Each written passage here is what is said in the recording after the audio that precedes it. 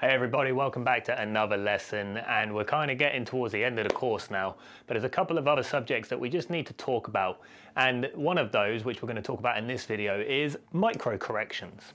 So we've covered carbohydrate ratios, we've covered correction ratios, and put it all together and essentially given you the tools hopefully to help you get a structured way of managing your type 1 diabetes. Now, micro corrections are those additional extra little bits of insulin that you might add in throughout the day just to help take the edge off particular high glucose levels, or if you're seeing the trend that you're not too happy with, just essentially nudging it in the direction that you want it to go. So it's kind of like if you're driving a car, obviously you're constantly correcting the course whilst you're going. This is kind of the equivalent of this. Now, just as a disclaimer, this isn't usually something that I talk to with my patients in clinic about, but there's a lot of patients I speak to, particularly ones that are using the continuous glucose technology, that do this and achieve really good glucose results. So if the people are doing it who actually are on the ground managing their diabetes, I'd be a bit negligent if I didn't at least speak to you about it. So the principle goes something like this. So let's say you've got your meals, breakfast, lunch, dinner. So you have breakfast and the glucose, and let's put some values in here, 15. So let's just say that you want to stay below 10, so you have your breakfast, the glucose starts to rise and it gets to this point here, and let's say you've given your insulin alongside it.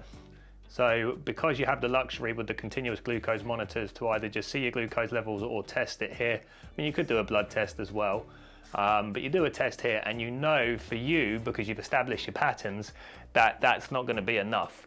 So rather than give a whopping great dose of say 6 units, you just add in 1 or 2 units just to help bring that down a little bit. So it just takes the edge off and just gets you back into where you want to be, which might be your sort of target level. You can see that's about 5-ish there. It's just to highlight the thing. So we're adding about 1 to 2 units here.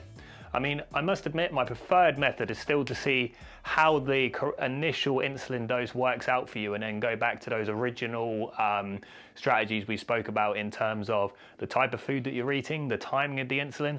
This doesn't replace that. This is kind of like a catch-up strategy, which can go wrong if you get it wrong. Because remember, every time you add in extra insulin, you're resetting the clock at that 4.5 hours. So it can cause hypos. But like I say, some people use this strategy and it works quite well.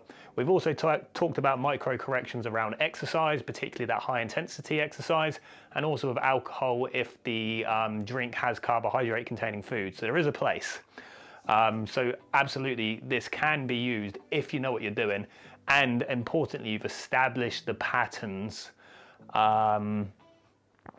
within the context of your own diabetes, that you know when you've misjudged it. Because if every time you eat, usually, let's just get a different color here, you get a profile that looks like this actually instead, and then you get this profile, you know for you that you've misjudged it. So then a couple of extra units will just help you get back, because otherwise you might only be getting back to say here, which for you isn't ideal, although 10 in the grand scheme of things is actually still pretty good. But for that individual, they might want to get it back to sort of between 5 and 10, maybe around 6, which is nice for them. So really the first thing before putting in micro corrections is make sure you know your patterns. Once you know that, then you'll have a good understanding of when you've overdone it, or underdone it in that case for insulin, overdone it in terms of the carbohydrate, or maybe you've miscalculated the carbohydrates. And we're not talking about big doses here, we're talking about 1 or 2 units just to offset those rises when you know there's a problem. So that's kind of the principles of micro corrections, but like I say, it doesn't replace the foundations of getting the right insulin in the first place, the timing of insulin and the type of food that you're eating. So remember those principles, and you know, this is kind of the next step in a way of little strategies that you can use. So I just thought I'd mention it, and I think that'll probably cover it actually. So we'll leave it there and we will move on to the next video, and I will see you there.